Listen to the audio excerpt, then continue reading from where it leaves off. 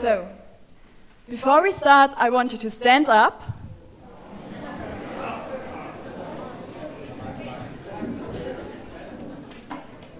And give a high five to the person next to you to celebrate that we all love learning and do it with a big smile, because this is why we're here at TEDx today.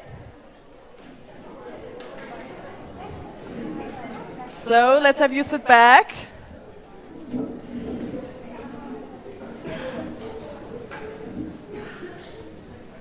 Relax. Close your eyes.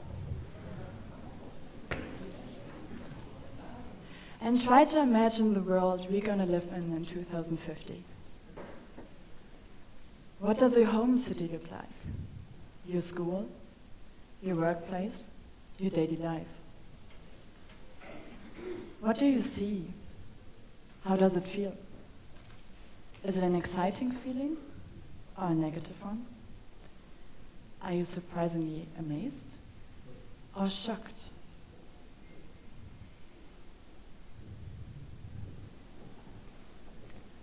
Take the feeling with you and now open your eyes and come back to 2022. Before I turned 18, I decided to take a journey to find out what life really means. At this time, life seems pretty predictable. You go to high school, university, get a job, have a family, and then you're pretty much dead. So I'm skipping 40 years here. Well, at the time I decided to not live a normal life, a life that is predictable and structured. So 1 week after my high school graduation, I flew to the other side of the world to find out what life really means. I found myself in the middle of the Australian Outback, learning from Aborigines and living in symbiosis with nature. I bought a bike and drove 2,000 kilometers from the north to the south of Vietnam. I did a skydive, snorkeled in Thailand, and meditated for 8 hours a day without electricity and sleeping on a stone bed in the middle of Sri Lanka. I was fearless. I got all the information I needed from the internet, Gen Z-like, and moved on. I avoided cities, being mostly in nature, and quickly realized that you do not need much to make a living. Not the newest iPhone from Apple, nor the newest sneaker release of Michael Jordan's and co. It didn't matter. People were happy and living a minimalistic lifestyle. But this, of course, is a different story. However, from that point, I started to reconsider our Western consumption life when seeing the threat of plastic in Indonesia. At the time, I learned surfing and was continuously stepping on a plastic bag with every single meter I walked. And to give you a fact here, 8 million metric tons of plastic are dumped into the ocean every single year. By 2050, seriously, there will be more plastic by weight than fish in the ocean. But plastic pollution is just one of the challenges of the changing time we face today, right? Our climate is getting hotter. Bushfires, especially in Australia, the country I started to question our world's consumerism, is getting more extreme. But what does it all come down to? Why I'm telling you the fact that you already know, that our ecosystem is not functioning right, that we are losing to live in symbiosis with nature, that we are missing our momentum to switch to a bright 2050. Well, over the past 200 years, human intelligence has been responsible for the Industrial Revolution. With an increasing amount of refinement, our technologies have developed to what they are today. This revolution has caused an enormous amount of prosperity and has changed the life of many forever. But can you identify the various shadow sides? Since the Industrial Revolution, our wealth and well-being have relied on the intensive exploitation of natural resources, from metals, minerals, to biomass, genetic resources, and biodiversity.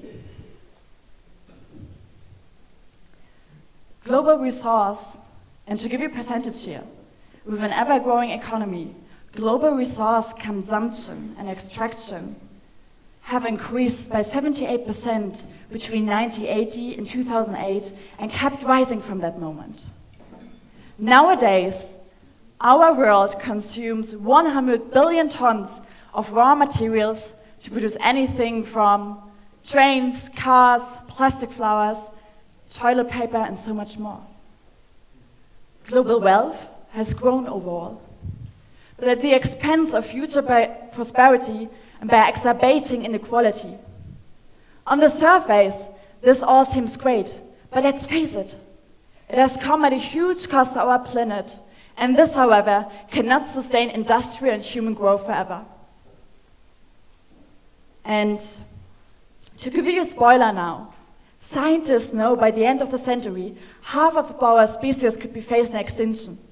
Carbon dioxide is at the highest in 2 million years. We're losing 1.2 trillion tons of ice each year. 7 years have been the warmest in the world. So climate change is undeniably the biggest market failure of the 20th and 21st century. In fact, we only have one planet Earth. By 2050, however, we will consume as we would have 3. And when looking at the overshoot day, the calendar date where human resource consumption exceeds the Earth's capacity to generate those resources this year, the date is shocking. We are at war with nature, and we are at war with resources. And the line goes further. Global resource consumption is expected to double in the next 40 years, where annual waste generation will be increased by 70% by 2050. Our current economic system, based on the assumption of infinite growth, is incomplete. It has now come the time to take a step back to rethink human activities on our planet. So, how do we change our human behavior before racing straight to the finish line? Well, do you remember what I've told you at the beginning when I was bringing anecdotes of my teenage years? It all comes down to one thought. The solution lies in the life of the indigenous tribes who live in symbiosis with nature, in the forest as a regenerative system, and in the life cycle of all living things.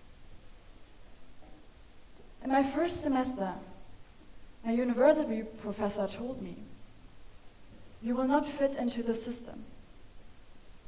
And she was correct, because the current system where we live and work in has to change. So, what is the change of the challenges time? What is the answer to climate change? What is the solution to a bright 2050? Well, and one of the solutions is definitely a circular economy. A circular economy which makes us think differently and reconnects us with the natural world. A circular economy where waste of one is food for the other. A circular economy which is regenerative, where nothing is thrown out. In our current economic system, only 8.6% are getting cycled back. So what does that mean? We need to take a step back from the take, make, dispose, to reuse, reduce, recycle, and rethink. We need to shift to an industrial system which is restorative and regenerative by intention and design. And this comes down to a circular economy. And when thinking about the Paris Agreement, the United Nations Agenda for Sustainable Development, shifting to renewable energies is only half of the story. It's vital, yes, but would only address 55% of the global emissions. By adopting principles of the circular economy, eliminating waste and pollution, regenerative nature, circulating products and material, we can address the remaining, the missing 45%. And think about it. For billions of years, our home planet, our Earth, operated in the perfect cycle. New life emerged from the same carbon that existed as life before. A truly circular economy mimics nature and ensures the restoration of our environment and reconnects us humans with the natural world. And order to achieve this ideal, we of course require technologies, new technologies that can keep up with the demands and are capable of designing, prototyping, and testing in a much faster, more agile way. But think about it. The airplane, for example, we copied from the flight of birds. When humans started to study whales, scientists came up with the development of the submarine. The sonar system of animals, such as dolphins and bats, led to the development of sensors. Nature showed us so many times how the living things in the ecosystem works, and we can get a glimpse of that in the almost closed nutrition cycle of the Amazonas, the flowing of water, or the cycle of life. Nothing is linear. Everything is circular. And this is highly important to emphasize on. Nothing can grow forever. And today, with our technological advancements, our technologies, such as blockchain, augmented reality, artificial intelligence, Internet of Things, we have tremendous amount of potential. We should use this potential, copy from the regenerative nature, and unleash the potential for our generation and the generation of our future. So, today, I want to remind you to think differently, to think about how can we integrate more circularity in our system? How can we create a regenerative system? And what does your 2050 look like? So, being entrepreneurial, my professor gave me a hint. The current system needs to change to overcome the challenges of the changing time we face today. And in a world where we're connected to the World Wide Web, we can get all the information we need. We can learn from each other. We can create collaboratively, with the help of technology and the use of produced data, a circular change. When you see the economy through a circular lens, you see brand new opportunities. In fact, let's consume less, let's consume better, and let's create collaboratively a circular change. So back to the start. What do you see when you think about 2050? A bright 2050. What do you see? How does it feel? To choose how we look at nature makes all the difference. And I know it's very easy to maintain the track that everyone is currently on.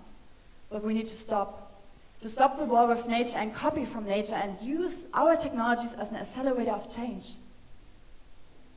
And I want to remind you today to think differently than the old system and older generation and school taught us to do so. To think differently and act for the future and the future of the next generation. Challenging times require a bold call to action. And with today's technological advancements, we have all the opportunities we need. We should use the opportunity to steer the steering wheel to a bright 2050. Let us make a circular economy through our actions happen. Because when we all start to act, there is no limit.